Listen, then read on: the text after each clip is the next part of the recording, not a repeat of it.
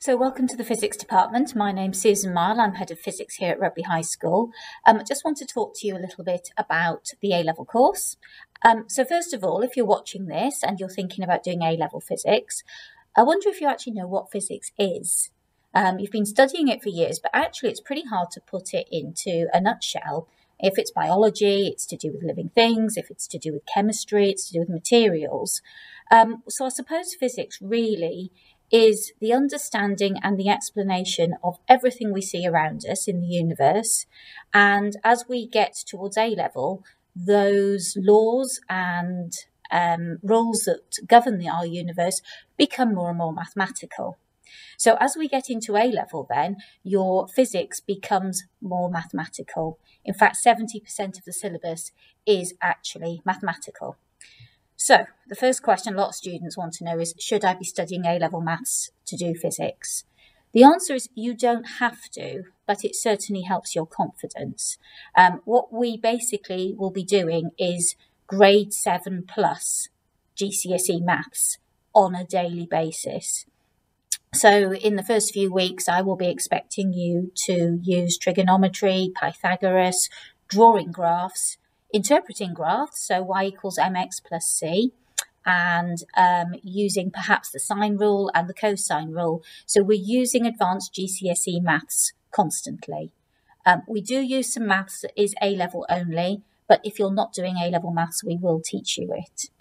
It is worth noting, by the way, that if you are wanting to study physics to go on to do physics at university, or maybe physics with engineering, then maths is essential, and no degree course will take you for physics unless you have got A-level maths. And for the more top universities, they would be looking at further maths as well. So if you're thinking about studying physics, it can lead you into an awful lot of interesting careers.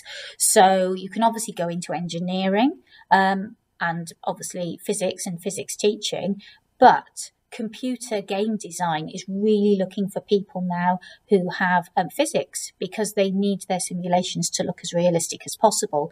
So they're pulling graduates from physics, sometimes more so than computing. Physics is a great qualification because it shows that you have mathematical skills, you have logical skills, you've got problem solving skills, and you've also got practical skills. So going into finance and banking is again a multi-skilled job where physics looks really great on your CV. Now, obviously, you can go into medical physics. There are an awful lot of machines in this country in hospitals which are maybe not being used because we don't actually have as many medical physicists as we should be. So there's a great career opportunity there as well. So the syllabus we do at Rugby High School is Edexcel. And you also get a practical endorsement. So you get a grade at the end of 2 years. We don't sit AS exams. We only sit A levels. So your 3 exams that you will finish at the end of the 2-year course will give you your grade, A, B, C, etc.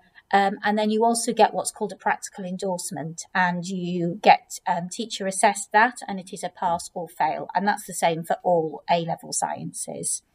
So to help you with the course, we will offer you some textbooks. So we have something called Isaac Physics, and there is a textbook that goes with the course, and we use those very regularly.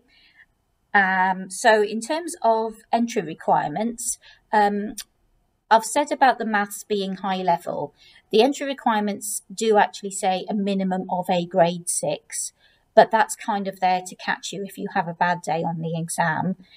If you are not regularly performing at grade 7 and above in maths, you will find the maths that we do in A-level physics quite challenging. The same with the sciences, really. Again, the entry requirements are 3 6s if you're doing triple at GCSE, or 2 6s if you're doing combined.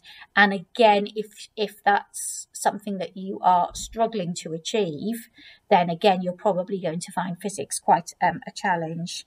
Any other questions that you've got, please do drop me an email and I'll be able to answer them.